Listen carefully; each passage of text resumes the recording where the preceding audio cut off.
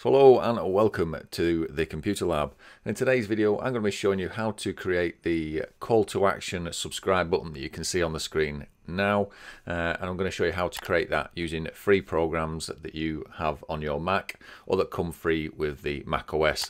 Unfortunately, if you've got Windows, obviously this isn't for you. By all means watch the video because it's good to learn these types of techniques, but these are all programs that come free with Mac OS. So without any further ado, let's get into the video.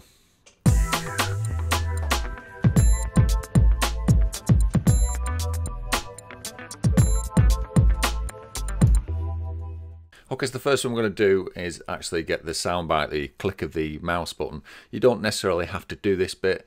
I just like to have the click there as the mouse icon swooshes across and hits the actual subscribe button. So we're going to get the actual mouse click, and you can get that from the program iMovie. So obviously if you don't know how to open iMovie, just push the command button and the space bar, type in iMovie like so. It will pop up and then just push enter or return on your keyboard and it will open iMovie up. Okay, so this part is very short. All we're doing is grabbing a soundbite from our iMovie and then saving that into a folder so we can use that in Keynote in a second. So we're going to create a new iMovie, click on movie, and then from here we need to grab the audio for the actual click.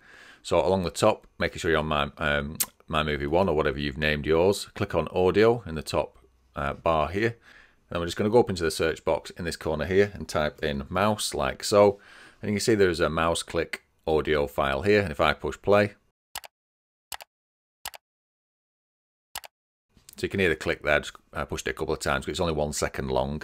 So from here we need to drag that into our timeline down at the bottom. So highlight the actual computer mouse click, drag it down, and then let go on your timeline.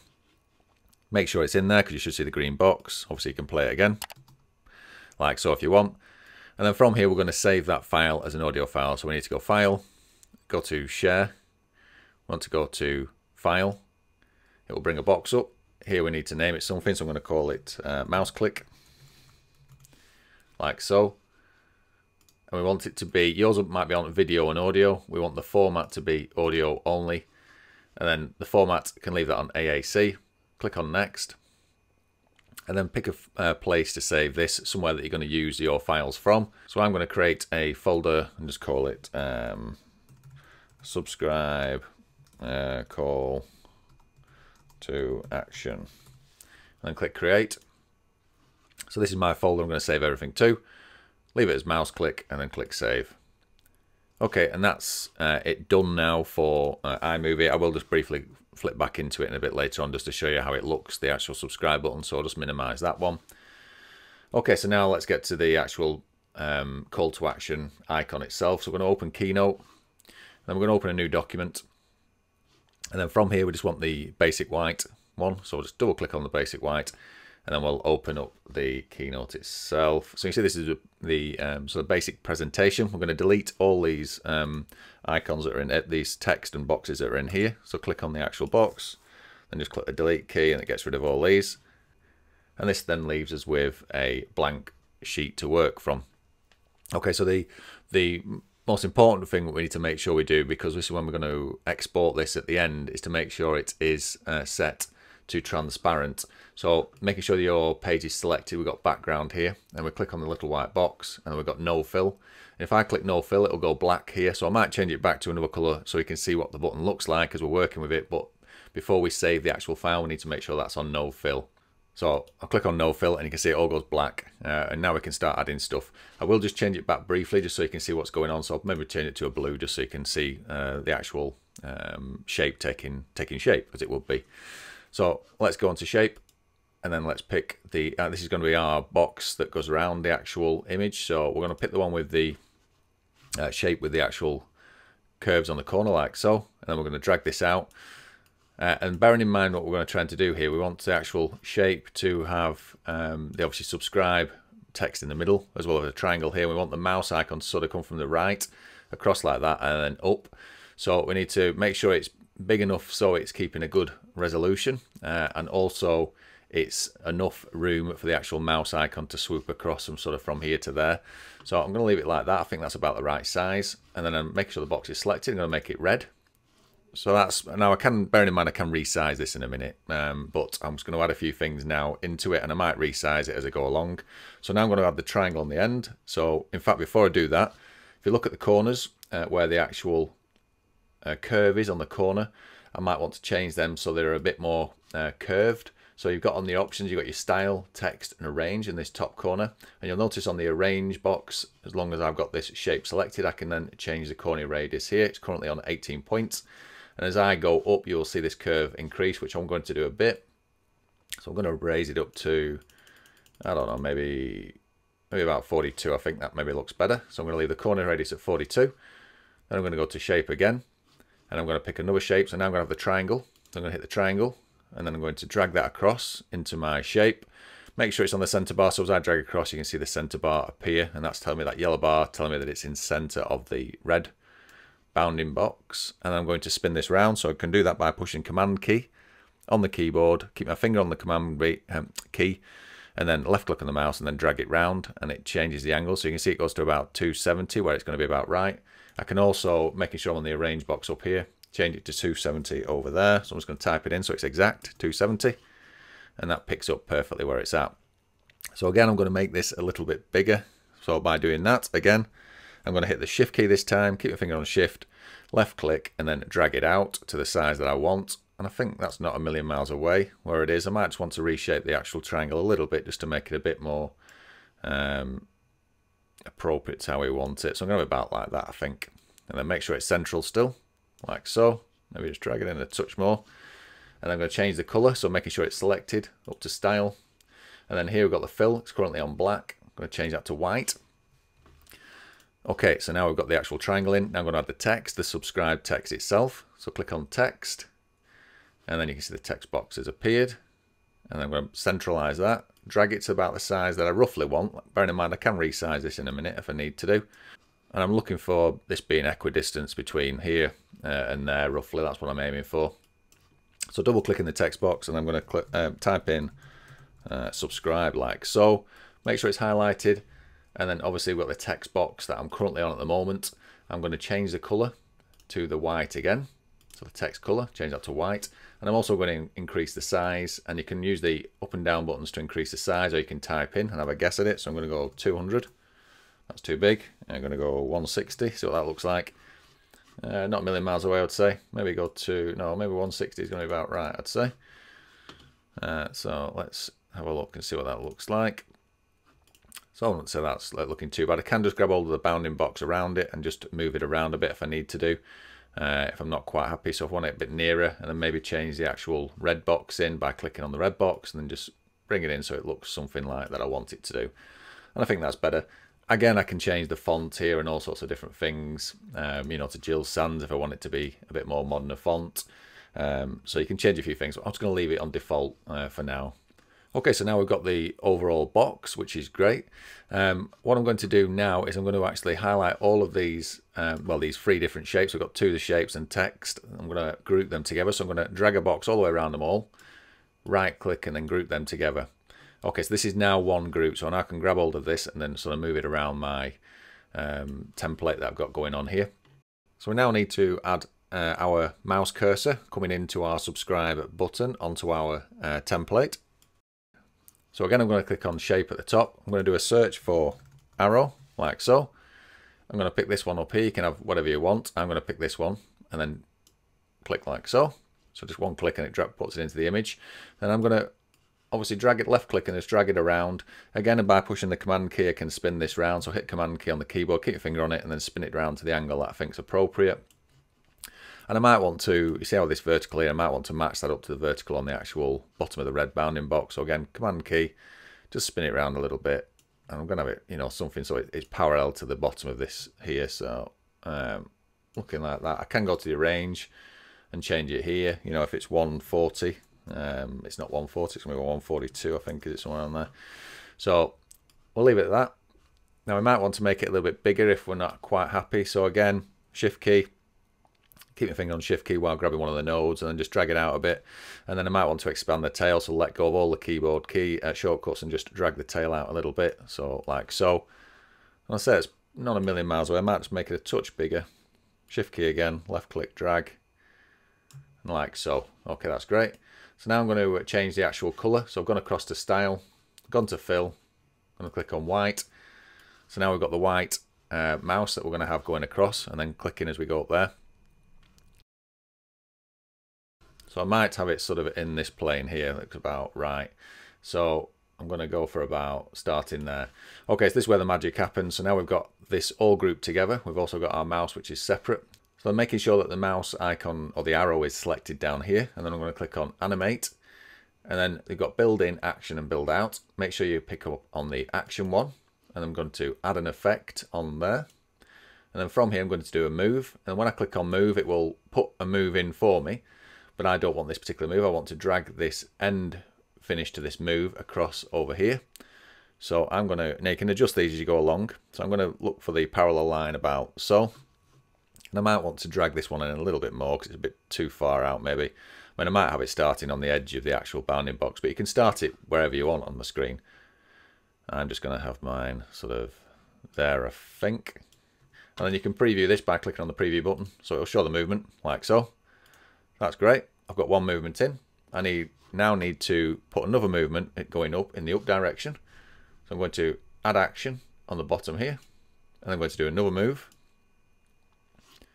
Again, it does puts a move in for me, but I don't want that. I'm going to grab hold of the node and drag it up, and then maybe have it sort of there. Again, you can tweak these as you go along. I'm just sort of picking it up and making it up for this video to keep it as short as possible, but you can tweak yours as best you can. So now we've got two movements going on. Now we've got this first movement, second, and we can preview them all by clicking on the play button at the top. Like so. But what that does at this point, it is waiting for me to click on something. So it's presuming it to be a presentation where you're standing in front of somebody talking and you click the mouse to move to the next bit. We want it to be in one fluid motion. So what we need to do is edit these motions or moves by going into the actual build order button in this section here. So making sure we're on action still, build order at the bottom. And these are the two arrow movements. We've got the first arrow movement, which is this one, the second arrow movement, which is that one. And we want to make sure the second arrow movement is selected, and we want to start after the first one is finished. So now we can preview. And that's great. That's the movement that we want. What else do we need to happen? So I'm going to close that a second. So we need this group of texts and shapes to actually do the click sort of action. So I'm going to make sure action is selected, make sure that the group is selected here. We're going to click on add an effect. And then we're going to, which one are we going to use? I think we're going to use the pop, I think. So we'll use the pop, that's the one. You can use the bounce and just leave the bounce a bit less, so you can play around with these as you go along. But you can see there, if I click preview, you can see the bounce, what's going to happen. And you can change the duration. It might be a bit too bouncy, so I'm just going to lower it down a bit. And maybe reduce the scale a slight bit as well, so it's not quite as pronounced. So you can see the duration, maybe a bit too tight at that. So that's probably a bit better, I'd say. So we're happy at that.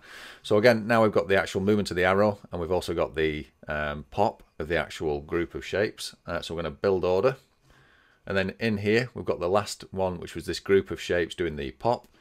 We want that to start when number 2 has got to the up position. So after build 2. So now it'll group in there, and then we can preview. So that's great. So the only thing that we're missing is the click, which is the sound that we got right at the beginning of the video. So I'm going to go to my Finder. I'm going to find the click, which was in this file. If you remember, I saved it into subscribe call to action folder. So I'm going to double click in there, find the file that we saved. I'm going to left click and drag that onto my keynote presentation here. So at this point, it doesn't actually, if I push play now, it won't do anything. It won't make any sounds in this one. So if I click preview, you can't hear anything, it doesn't do anything. What we need to do is make sure that we've got, if this is closed down in yours, you need to make sure you click on the build order. And then in here, you've got your two arrow movements, you've got your group doing the pop movement, and then they've got the mouse click. We want the mouse click selected, and we want to start after the pop action. So you can do it with, if you want it to click the same time, we'll do it after. And see what it looks like and sounds like. So let's do a preview. So if I click preview now, you'll notice it won't do any sound, you couldn't hear anything, but if you click play button you will be able to hear the sound.